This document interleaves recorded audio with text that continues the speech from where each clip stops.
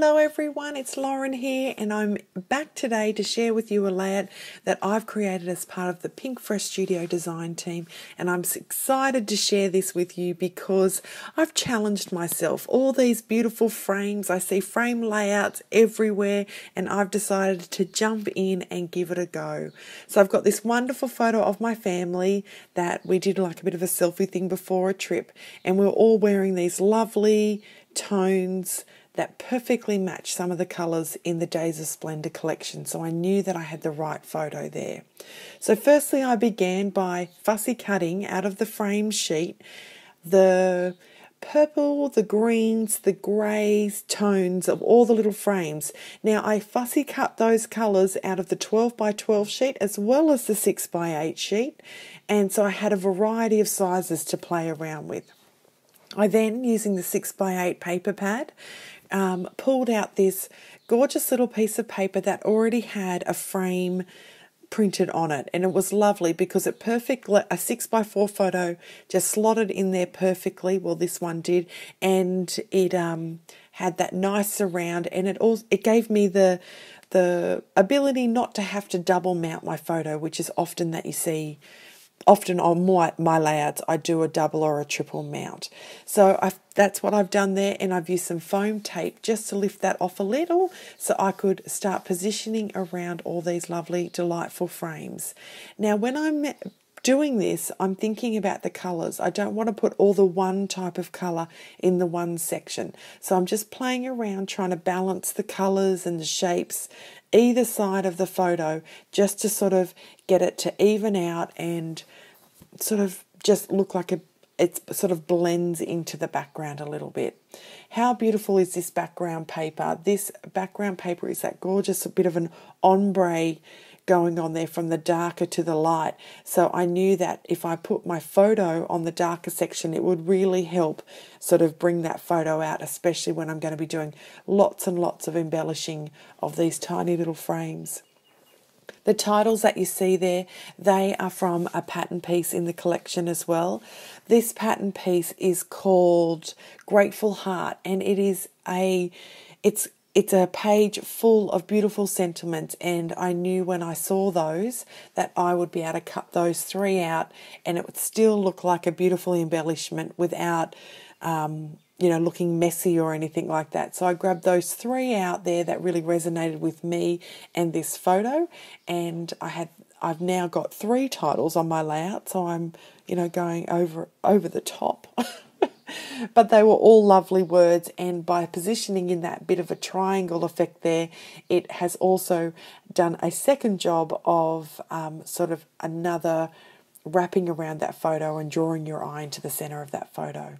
So just using some wet glue, I'm just adhering everything down. I'm not worrying about anything too much in things don't need to be in the exact position. I'm just really mindful of keeping things straight because these frames are really, well, firstly, the fact that I've mounted the photo in that really square looking, frames are often really square looking. I just wanted to keep everything really as straight and across that centre section as I could. I didn't want any of the square frames to be higgledy-piggledy because I think that would make it look a little bit messy.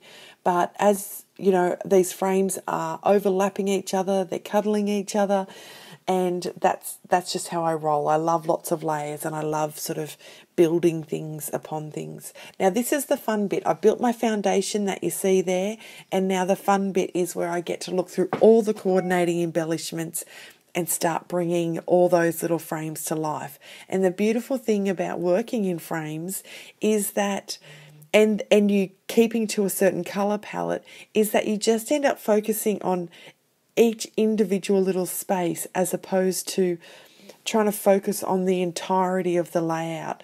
So just when you're seeing your frame and you see a little embellishment, you go, oh, I know that's the one for that frame there, and oh, that's perfect for that frame there. So it's lots of fun, and I have used out of the embellishments, I've used the cardstock stickers, I have used the puffy stickers, as you can see there.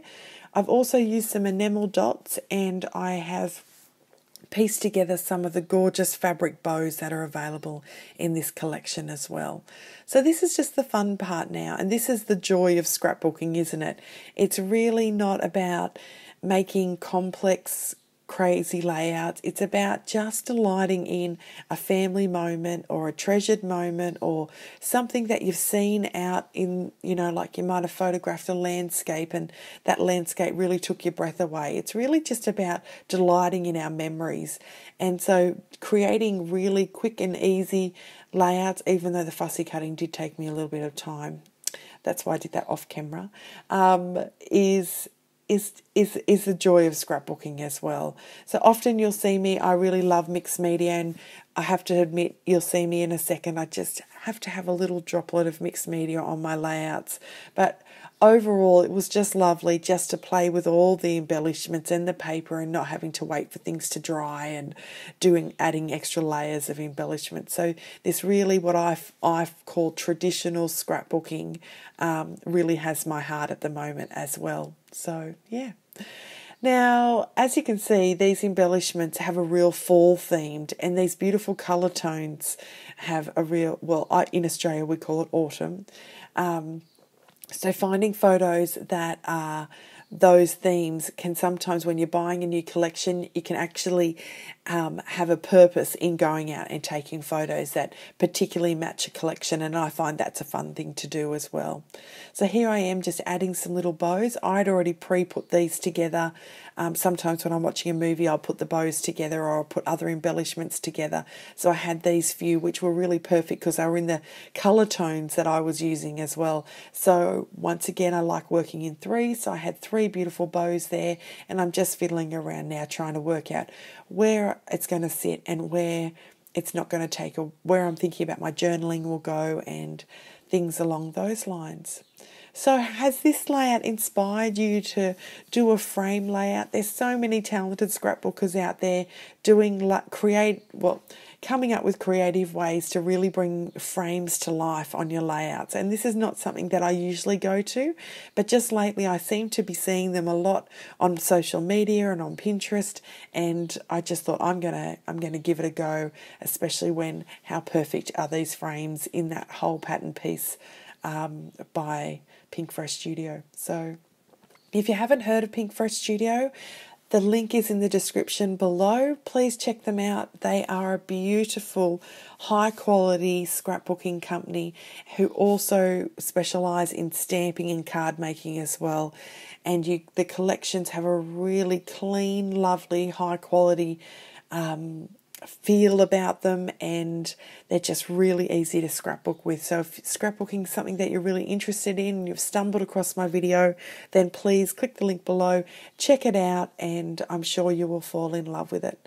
Here I am just thinking about my mixed media. As you saw, I just quickly grabbed my Liquitex white acrylic paint there. Well, not acrylic paint, acrylic ink there. But first I thought I'm going to put a few enamel dots on there just to create another little contrasting effect and another way of bringing a different texture and sort of bringing the layout to life there as well. And then I'm going to come in with some droplets.